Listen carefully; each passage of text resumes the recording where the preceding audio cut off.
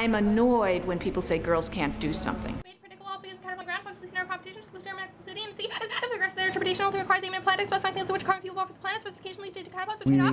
We chose policy debate for a reason. It just is the single most intellectually demanding form of public speaking that high school forensics offers. Some people are comfortable speaking, some people are very comfortable researching. In policy debate, you actually have to do it all. The research skills they learn can't be beat, and when they go off to university, they're going to really be in a strong position to excel in that kind of intellectual environment.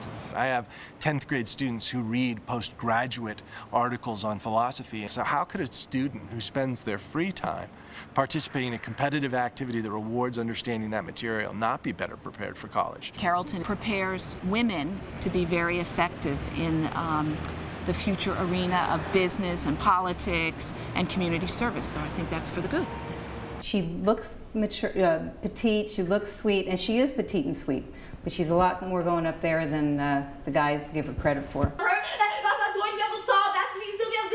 You know, for girls who looked as sweet and innocent as we did and were, you know, we weren't afraid to, you know, tackle an argument. What you discover in debaters is this incredible group of kids who are totally committed and passionate about world issues.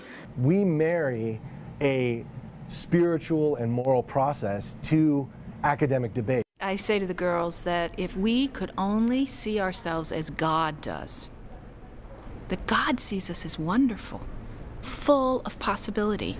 Most of us, we don't listen to the other person. We hear words coming at us and we line up our argument for the attack, but we don't actually respond to the argument because we've missed some of the very points they were trying to make because we dismissed them. But if you really believe the other person is the image of God, you'd never dismiss the person. So actually, I think it would make you a better debater. Their interpretation also requires aiming at planets, specifying things which current people walk with the planet, specification leads to catapults or trade-off, with top education of firm ground, offers to achieve truly no benefits, cross-section abuse, they could have asked for the data, no conditionality, they often clarify, so I got a vision argument through AC, no abuse, they can start on top of the just as they saw back all the ground arguments, no voted,